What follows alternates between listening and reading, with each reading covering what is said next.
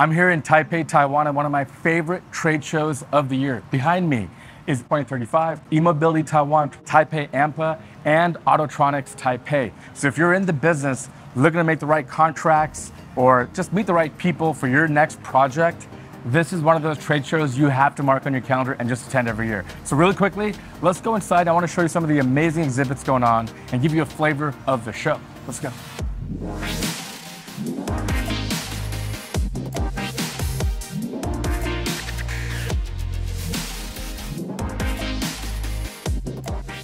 Hi, hello. I'm the head of the global marketing. My name is Leah, and this is Zerova. So I have a couple of questions for you. The first question is, I know Zerova offers white labeling, which is where you'll make the product, but then you'll put other brands' logos on it. Right. Can you tell me a little bit more about that process and how it works? Sure. Because we are a manufacturing company, so our main goal is helping our partners promote their brands globally. So our team will evaluate to see if it's going to be our partner. And later, for the detail and the background check, will be passed on our sales team. So what is the fastest DC fast charger that Zerova makes right now? Well, so far, we are just standing in front of it. This one? This is the one. This is the megawatt dispenser. But, yeah, it's megawatt. It's a megawatt? Yes. Look at how thick that cable is. Yeah, this megawatt dispenser, we already exhibited at CES this year. Okay. And that one was a liquid cool. So which means we can provide our partners or our client for the different solutions if you want air cooled or liquid cooled. So that's for heavy duty trucking and big commercial vehicles, right? Right. What is the largest growing segment for charging? So we're seeing everything from bicycles, right? Small little things to electric vehicles, residential home charging, DC fast charging. We're seeing the market kind of explode, and I can just tell every time I come to these shows, there's more and more, like these are, I don't know, those are there last year, but the market offering keeps growing. So what is the largest growing segment for you? Just for Zerova market itself, we will say DC charger is definitely the main market for us. And the residential, we also keep on with that, but we will still be target on the DC faster charger. That's why we have this NCS. So here behind me is the DQ480. This is interesting because this is a standalone charger. The cabinet component that does all the electronics is actually built right in. So everything that you need, you're seeing right here behind me. You guys know here in North America, we've made a switch to the North American charging standard. That's what this is. This is what Tesla pioneered. Here's an example of a charger that uses that. How cool is that?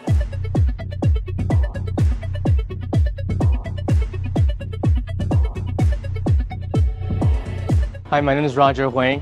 I'm a business development manager and I work at Actron Technologies Corporation. So one thing I hear a lot in the industry is silicon carbide, especially when it comes to MOSFETs, but what does it actually mean? Silicon carbide MOSFET has a few advantages over silicon MOSFET and silicon IGBT. Number one would be the high breakdown voltage. So with the silicon MOSFET, typically the breakdown voltage usually limited to about 600 volts. Okay. IGBT, that's between about 600 to 1200 volts, and then silicon carbide MOSFET, that's 1200 volt. And we're also seeing a trend going towards 1700 volt. So that's number one advantage. Number two is silicon carbide also has better thermal conductivity, better heat transfer, better heat dissipation.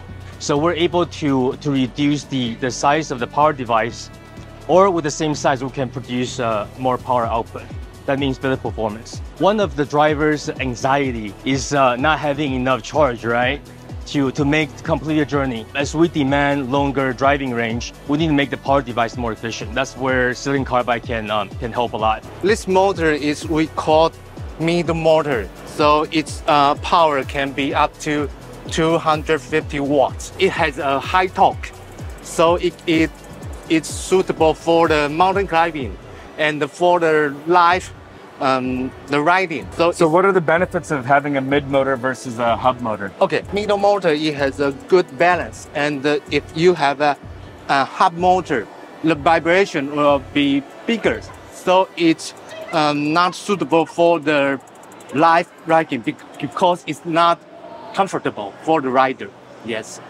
And the battery is more compact in the body. This is our development for the wiper motor. It's suitable for the electric vehicle. it has better performance and it has low noise because this motor is BLDC, brushless permanent motor.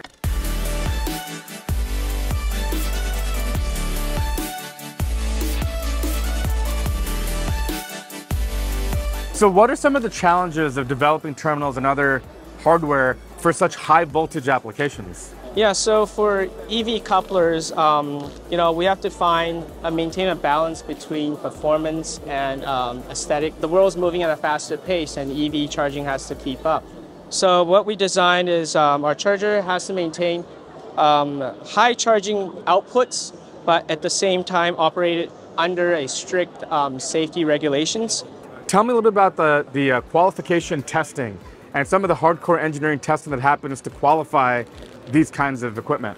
Right, so our product has to comply with local regulations and standards. So for the North American regions, we have the AC Type 1, the CCS1s, as well as the NACS. So all these standards have similar testings from like temperature rise to dielectrical withdrawal tests, to low temperature drop tests, as well as a drive over test.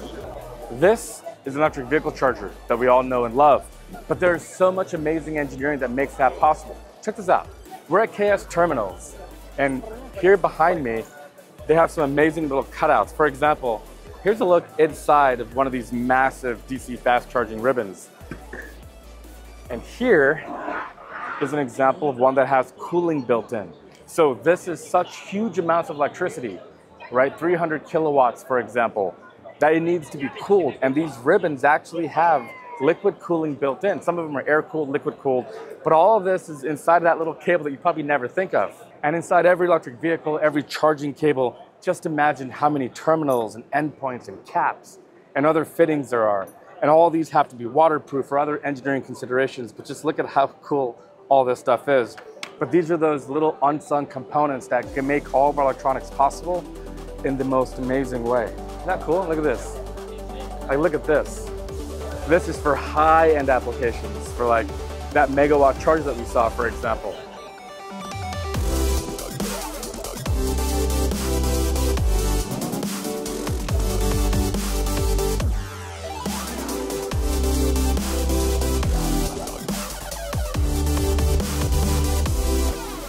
Hello everyone, my name is Hans, and we work in eNeural technology. Our vision is to develop the automatically AI model to improve ADAS driving car system and or computer vision AI in everywhere. So my first question is, can you tell me what self-learning AI is? Traditionally, training and updating model required a significant human effort to annotate with the poor recognition. It will consume a lot of manpower and a lot of manpower of time and the resources. But however, with our developed self-learning technology, only new image data need to provide it, while the rest of the learning process is just automatically. Before we just cannot to detect the object by here, but if we use the sensor fusion result, we can improve the detection result. So sensor fusion is taking inputs that are maybe image-based, LiDAR, radar, and bring it together to overlay together and to detect objects using all three. Yeah. Where day or night, weather, like you mentioned, for example, you know, the hardest thing to do when you're driving is when the sun is going down and the light is right in your eye. Yes. Even for humans, it's very hard to drive. And I've always wondered, how are cars going to drive at that time of day? Well, if you have radar, if you have LiDAR, that wouldn't be much of a problem. So the sensor fusion is overlaying all of that information. And you can see how much more improvement there is. In the core case, we can improve more than 10% accuracy. Really? Yes. Okay. I had a chance to chat with eNeural Technologies because there was a question I've been wondering. When all cars drive themselves, who's going to do that work? Who's going to figure out how to make self-driving cars? Every car OEM? No, one thing I've learned at shows like this is that there are sub-component manufacturers. There's people that make seats and chargers and cables and so many little odds and ends that go inside of a completed car. It'll be the same thing here.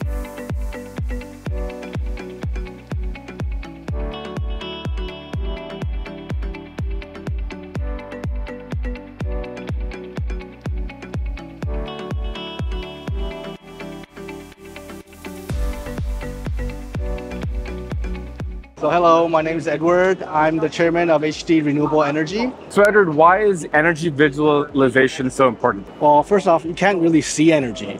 And we in the energy business, we need to see how much generation we have, how much we store, how much storage we have, and also dispatch. So we actually have a control room in our office where we can show generation, storage, and to monitor our individual power plants. And so being this close to the data and having such insight, tell us a little bit about like virtual power plants. It's a term I've heard a lot lately, right? Virtual power plants are in a decentralized system. It's composed of small generations and batteries, and they all work together to help stabilize the grid. And HDRE, as an aggregator, we aggregate different solar farms and batteries to dispatch or store energy. So this is our 360 kilowatt chargers with 2 guns. It can charge a car in about 30, 40 minutes to 80% capacity. A question I always get is if we move to all electric cars and heat pumps, can the grid actually cope? And it turns out, yes, it can. I just know the company called HD Renewable Energy, and they deal with energy management data. And the key is better data. Because yes, if we want to have solar panels and renewable energy and electric vehicle charging, all that needs to happen with better and more reliable data. And when you can better visualize your data, amazing things can happen. For example, virtual power plants, where you have solar powered carports that are charging cars and local restaurants and businesses, maybe even homes, all happening because we can better understand the data and see when energy is being produced, when it's actually needed, and marrying them together. So it's not just about producing more energy or using more energy. It's about better understanding exactly when it's happening to allow things like this. Because with a virtual power plant, you don't have to distribute energy hundreds or thousands of miles. You can use it right where it's needed. And all that is possible with better data. So that is a really quick look. Like we mentioned, if you're in the e-mobility space, you're looking to make the right partnerships or find suppliers or vendors for your big project, this is the show you have to attend. We all fall in love with the end products, the cars, the chargers, but there are 1,000 components that great engineering needs in order for all those products to be possible. And don't forget, there's an online component to this show as well. So for next year, you have to make this trade show a must visit on your list.